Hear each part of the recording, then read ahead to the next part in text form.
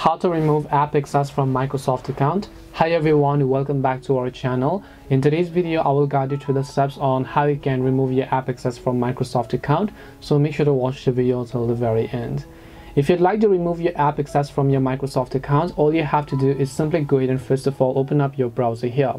As when you open up your browser, you want to simply go to account.microsoft.com. I will also have a direct link prepared down in the description box below. When you go to account.microsoft.com, you want to make sure to sign into the account and you're going to see this type of interface.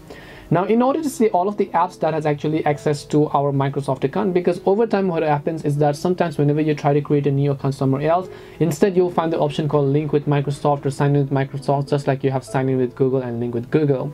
And you simply want to go to this option called privacy that you can find from the very top of the screen. Once you go to privacy options, you want to simply scroll down to the more privacy settings option, as you can find it here. Now over time this layout could change, so do not get confused. Sometimes it could be other privacy settings or so on. Then under it here you'll find this option called app and services. Manage the apps and services that are allowed to access your data. So just click on view app access details.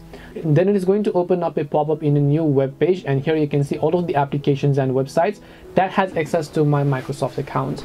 And now if I would like to remove this, all I need to do is just click on a specific account here, and after that I just need to click on remove this permission here. What I can do is I can also just select any of the other options here. In this case, as you can find it, then what I can do is just click on remove this permissions. Once I click on remove this permissions, this app will not be able to access my Microsoft account anymore.